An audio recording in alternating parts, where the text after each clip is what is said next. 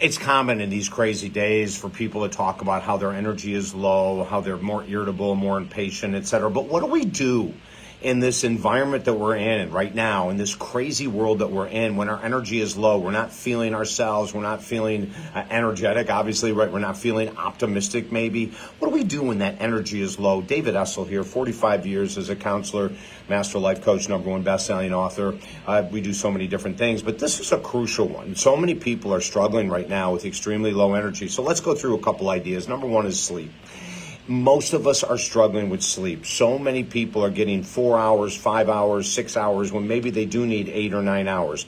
And while there are some people who are different, that can work on 4 hours of sleep, that's pretty rare. Most experts, I just did a little research before we started this podcast, and even in 2024, many of the biggest medical schools are still talking about how adults over the age of 50 still need their 7 to 8 hours of sleep a night. So, one thing is when we're exhausted, check our sleep, right? When we check our sleep, are we scrolling before bed?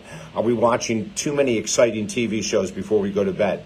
Are we doing something calm instead before bedtime? Are we journaling? Are we reading something very mellow or spiritual? Are we reading something faith-based, right? Like, let's get our energy up by making sure that our sleep hygiene or sleep habits are really exceptional. So that's number one. Number two, while some people can get by on intermittent fasting, most of us need to eat food every 3 hours or 3.5 hours to keep our energy levels high.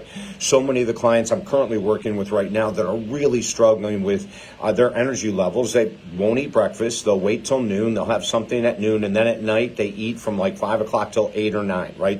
They're so hungry from the day. And they're also exhausted. And so when we're tired, a lot of times we're going to reach out for food as a way to lift ourselves up, right?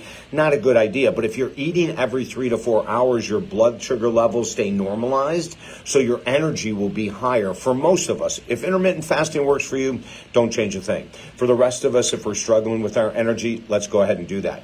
Number three, there are frequencies on YouTube that I absolutely love. 425 is one, 888 is another one. You can go on YouTube and Google frequencies for healing. To have that on in the background can actually boost your energy. To have that type of really melodic, beautiful music stay in the background while you're at work, while you're making dinner, etc., can actually boost energy levels. And they've seen in studies that music can boost the immune system. So why not, right? Give us more energy, feel more energetic. I have a client that uses praise music every morning. Oh my God, this woman is fantastic. She dances around her bed. She's singing her praise music, and she comes out of that bedroom with tons of energy every day.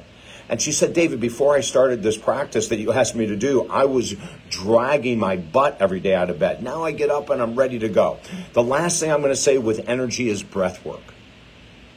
And that might sound strange, right? But when we have low energy, it could mean that we're breathing too shallow. We've got a lot of stress, a lot of anxiety. We want to do diaphragmatic breathing, which is a hand on your stomach. And when you breathe, the stomach moves out. Actually, the diaphragm is filling, pushing the stomach out, but the stomach isn't really the thing that's moving. The diaphragm is, right? So when we do deep breathing with our hand on our stomach, 10 deep breaths can actually boost our energy as well. If you need more tips, more help, reach out to me at talkdavid.com. We have 5 books there for free. That might help your energy as well. Have a beautiful, beautiful day. I'm David Essel.